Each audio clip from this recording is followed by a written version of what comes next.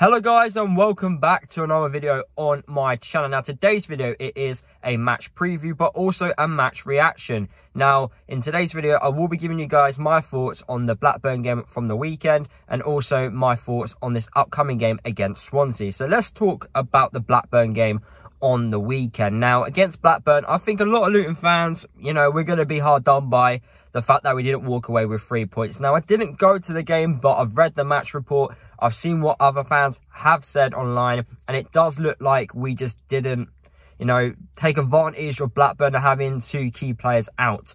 Yes, we did have Adebayo out, and yeah, that definitely would have made a big difference in the way we go forward. But I still think that we should have taken most of that opportunity with Blackburn without their two main players. Now, we did have chances. We had two big chances in the first half. One fell to Jerome. Onyedinma did brilliantly down on the right-hand side to play him in. He hit the post. And then Naismith, he should have done better with his opportunity as well. But overall, not many clear-cut chances throughout the whole game. But it was a good performance. Well, I say good performance. I say it wasn't a bad performance, but it just wasn't an amazing performance like we've already seen so far this season. Like I said, Blackburn were basically there for the taking. We didn't really take full advantage of them having two of their key players out, and unfortunately we just walk away with a draw.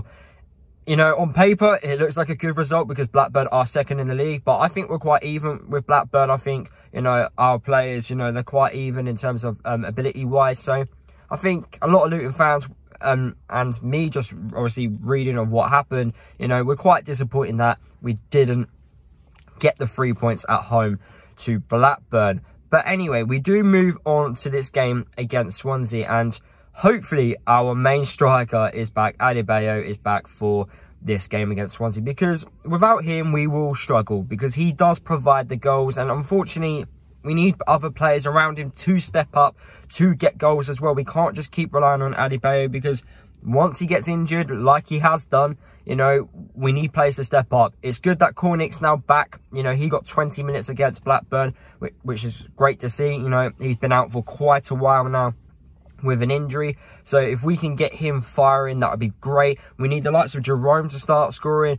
Hilton, if he stays at the club. We still are in the January transfer window. Today, in fact, is the last day. It is, the January transfer window deadline day today. And if Luton do sign anyone, I will make another video tomorrow. It's going to be so confusing when we're going to be announcing players and I'm just uploading a match preview. It's so hard to upload videos when there's so many, so much information coming out on social media and so many good video ideas to make. But anyway, hopefully Adebayo is back. That is the main concern, I think. If he isn't back, I don't know where the goals are going to come from. We need players, like I keep saying, we need players to step up. The likes of Onyedinma, we need him to score more. Musway, we need him to hit the ground running. Maybe give Mendes Gomez a go. Nathan Jones, I think he's been hard done by. Mendes Gomez, I think maybe he needs to improve off the pitch first before, in a match scenario. I'm not too sure. I think we're taking our time with Mendes Gomez. Maybe we need to get him up to speed, and it's just taking a little bit of a while to do that. I'm not too sure, but we need players to step up. In the midfield, we need more goals from them. Yes, we've got goals from Berry, but we need goals from Ruddock, Lansbury, Campbell. We need more. We just need more goals, because like I keep saying, we can't rely on Adebayo. But we move on to this game against Swansea, and I think compared to the last game we played against Swansea in that 3-3 draw, we need to get some revenge, because like I always say, if you go ahead at home, 2-3-0 up, there's no excuse to drop points. We dropped points when we were 3-0 up against Swansea, and a great away day for Swansea fans, not such a good day for obviously the home fans at Luton. So fingers crossed the same thing does not happen again, because I don't think I wouldn't know what would Nathan do if that was to happen again, and what certain fans would do if that happened again. It was just such a disappointing second half performance. We just sat back and let Swansea attack us, and then they eventually just got the goals. Now, Swansea, I think they were expecting a much better, run of form, much better league position, since hiring Russell Martin, and I would agree with them. You know, I felt like they should have been a lot higher up in the table. They do play possession-based football. Russell Martin, he loves playing the ball on the floor. He loves passing. He loves keeping the ball. You know, so it is going to be a game which I think the Luton players are going to be up for it. You know, we like playing against teams that like to play football, and it's going to be an interesting one. I definitely think Swansea will keep the majority of the possession. You know, I think there's a stat out there that they've completed the most passes. You know, and yeah, I just expect them to just dictate the play and us to take the advantage from set pieces, because I do think we're dangerous from them, and also on counter attacks as well. So we are going to rely on our pace, and hopefully our pace can cause Swansea so many problems. You know, we've got Onyedinma, we've got Mendes Gomez, we've got Musway, we've got Cornick. You know, we've got players that can cause Swansea problems. You know, and look at our fullbacks as well, Bell and Bree. We need them to push forward as well and cause some problems down on the flanks. So fingers crossed we can do that. Defensively, I'm not really fussed. I'm not really worried, because I feel like recently that we are defending quite well.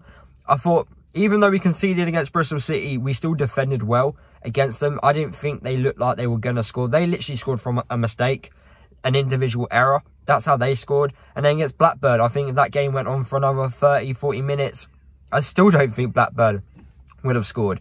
So defensively, I don't think it's a problem. It's just going forward for me. We need to create chances. You know, I feel like we need to take points away against Swansea. This is our game in hand as well. And if we can get something against Swansea, then, you know, we can push up the table. And, you know, Nathan and the board, they've all come out and said that, you know, the playoffs, it is a target, and it was a target at the start of the season. So if it is, then we need to get points. You know, we need to grind out results, and we need to get points away to Swansea. But regarding to my starting 11, it's going to be interesting to see who starts. And I really hope Adebayo is back into the side. I hope Clark is fit and available. Bradley as well. I know defensively, you know, we're quite solid, but Bradley, I feel like, makes a massive difference in our defence. And yeah, if we can get those key players back into the side, then fingers crossed, you know, things are going to go up for us. But as I mentioned already, we are in transfer deadline day. We are in the last day in January, and Luton haven't made any signings yet. Do I think we'll make some signings? Yeah, I do think I'm expecting 1 or 2 loan players to come in. Fingers crossed they do. I feel like we need an attacking player. Also, someone in midfield. We look like we're going to get a goalkeeper. Sluga looks like he's heading out as well. So I will be making videos on all of this, guys. Don't you worry about that. But yeah, it's going to be an entertaining day for sure. But guys, for this video, make sure you comment down below your score predictions, your starting 11s, and your thoughts heading into this Swansea game. I'm hoping we can get the 3 points, but I feel like without our main man up top, I can't see us getting the 3 points, but I can see us getting something. So if Adebayo starts, I'm going to go with a 2-1 win.